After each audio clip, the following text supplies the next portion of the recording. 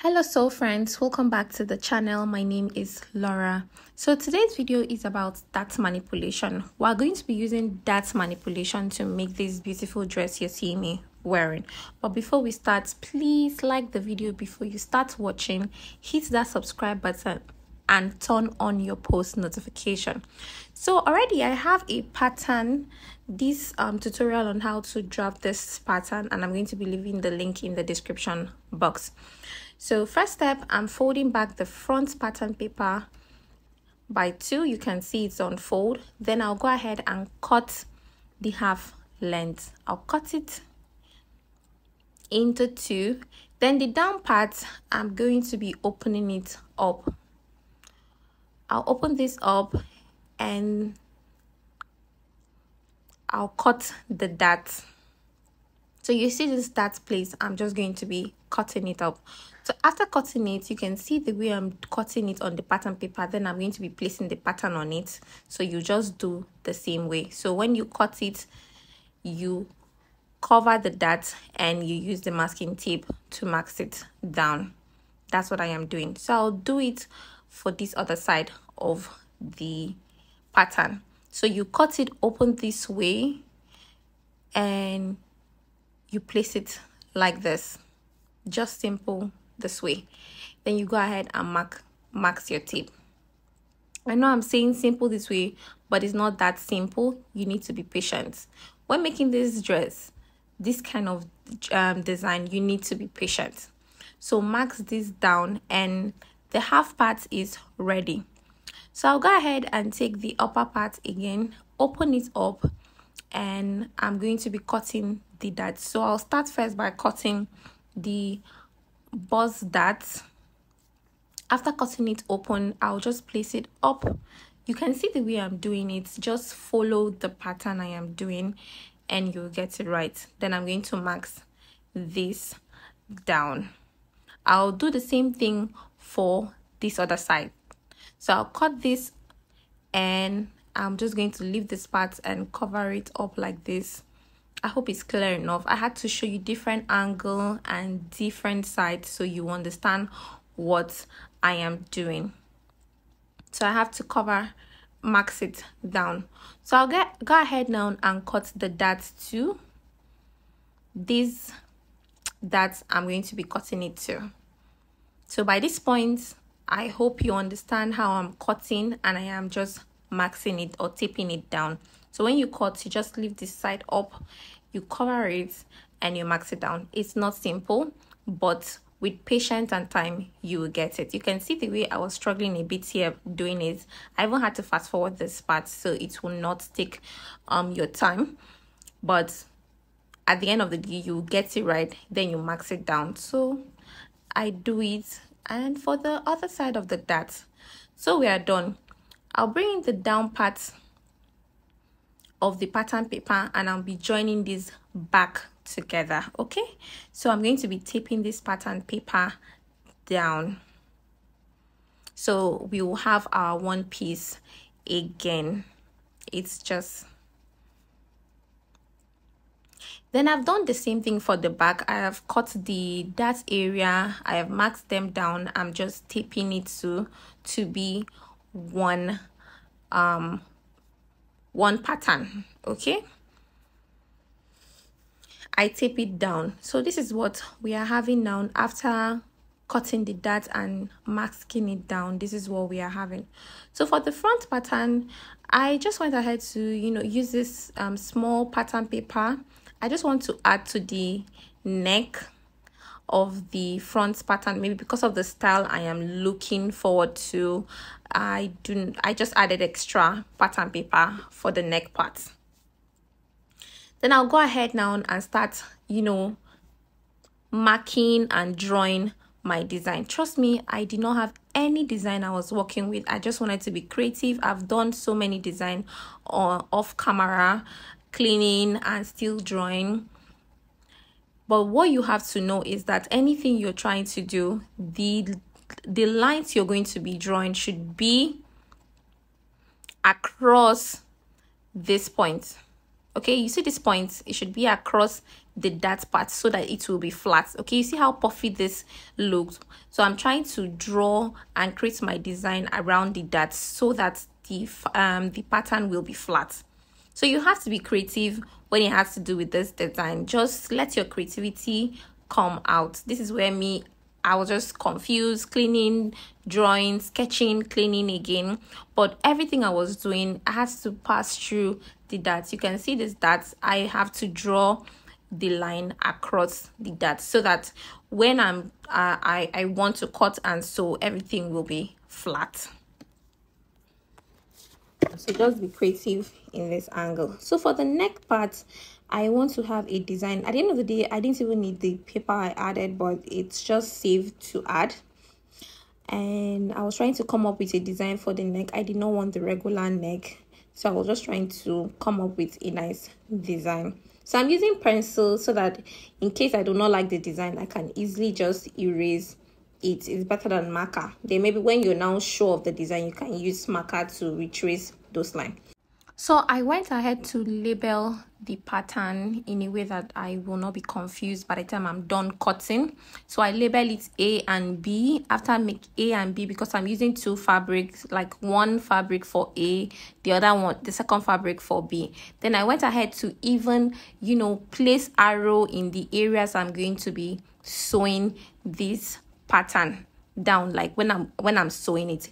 Anyhow, I'm trying to make it as simple as possible for me, and I don't want to get confused by the time I'm done cutting, because when you're done cutting this fabric this pattern paper, it's going to be a lot of pieces, so you want to label it in a way that you will not get confused. So label it, mark it down, draw the arrow where you're going to be joining those pattern. You can even see what I'm even doing here, like I'm cutting it on that like I told you, whenever you're making your design, let's just run through that so the pattern will be flat. So friends, I'm having an online course that is coming up on the 4th to the 6th of December 2023, and in this course I'm going to be teaching you how to get clients, not only any kind of clients, how to get high paying clients, how to maintain them, how to market your business, like your fashion business, on social media.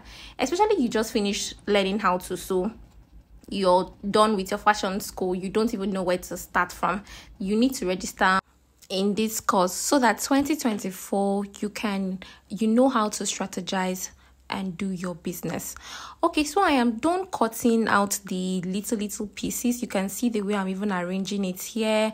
I'm still going to cut extra again. You can see what I am doing here, cutting and pointing the arrow. When I was done, I actually took picture of this pattern you're seeing me doing here.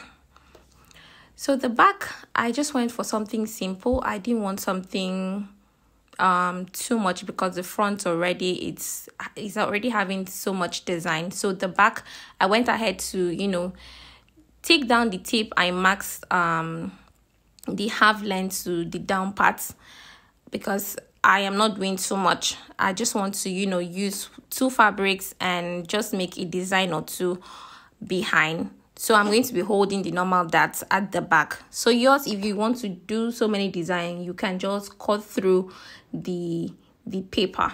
So this is the fabric I'm going to be using. Then I'm folding it. You can see the fabric has a little bit of stretch. This is very, very important because you do not want to use fabric that is not stretchy. Then the part that is stretchy, you keep it for your width. Then don't use it for the length part of your design, like your dress. Okay, use it for the width. So this is what I'm doing. I'll fold it down and I'll start cutting it out. So I place the back pattern, that's the down part. I just place it to this fabric and I just cut it out. I told you I don't want to do too much at the back. I just want to keep it simple. So I'll just cut it and I'll hold my darts. Then the front here, you can see where it has so many patterns. And what I did, you can see I'm adding half allowance, like half inch to this pattern as we are cutting. You see the part I was adding arrows, those parts that you're to join. I went ahead to add 1/2 inch to it.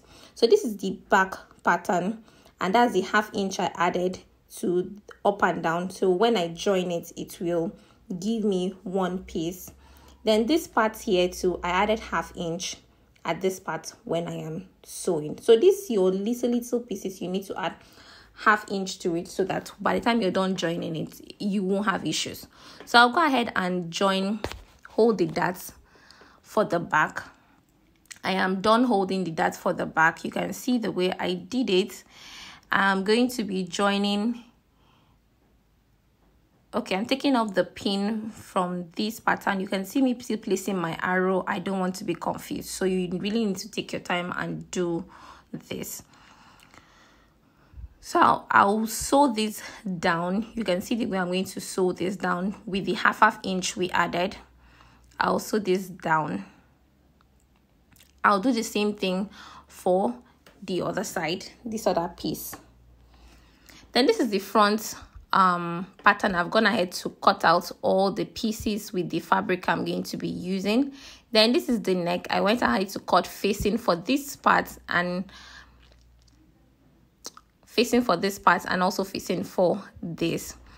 After that, I went ahead to sewing this place down. So I sewed it before I used the facing to turn it. You can see in the video the way it's looking neat, really neat. Then I'll place it down and I'll start arranging these pieces together. I'm going to be arranging these pieces. I'll join this part with the 1/2 inch allowance we added.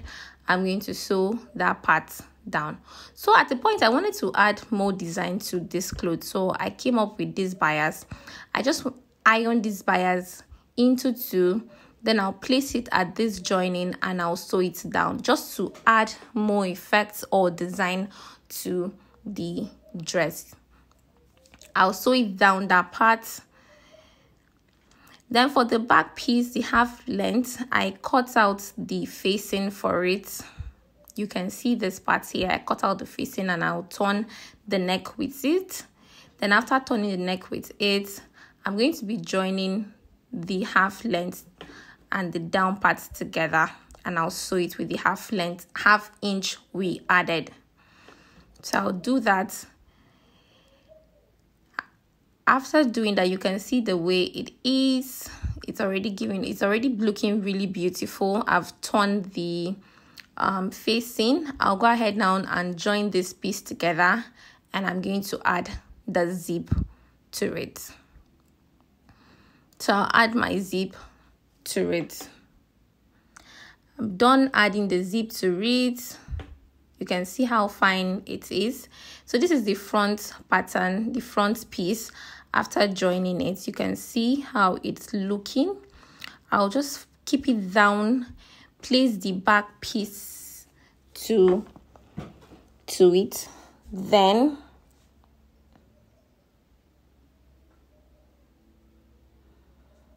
I'll place the back piece to it, then I'm going to join the shoulder. I'll join the shoulder.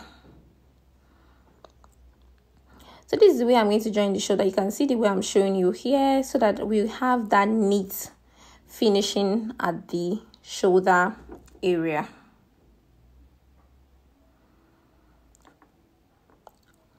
So this is what I mean by the neat finishing. You can see how neat the inside is already looking. At this point, this is where you have to keep it down and trim out any excesses you have.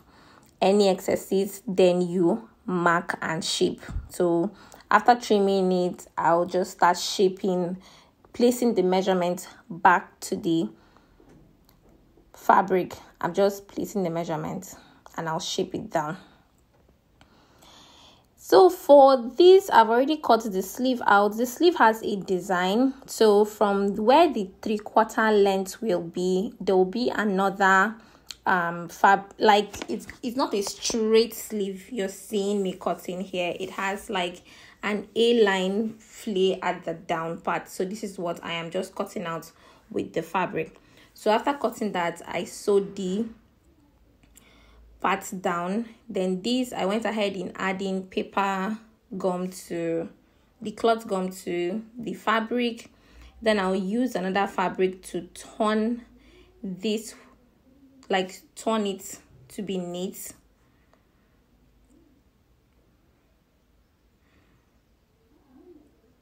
I'll remove the front of these points like this, and the parts we added our gum to the clothes. This is how it's looking really neat. I'll sew this round the sleeve, and by the time I'm done, I'll fix the sleeve on the dress and hem the down parts of the dress. Our dress is ready. It's not your regular sleeve, it's not the regular sleeve, so I'm just showing you how I'll join this together. So the dress is ready. Please subscribe. Do not forget to subscribe, hit the like button, and let me know if you're interested in the online course in the comment section, or you can send us a DM on WhatsApp, the number on the flyer. Please, when you are sending us a message, go straight to the point and I'll communicate with you. Thank you so much. See you in my next class.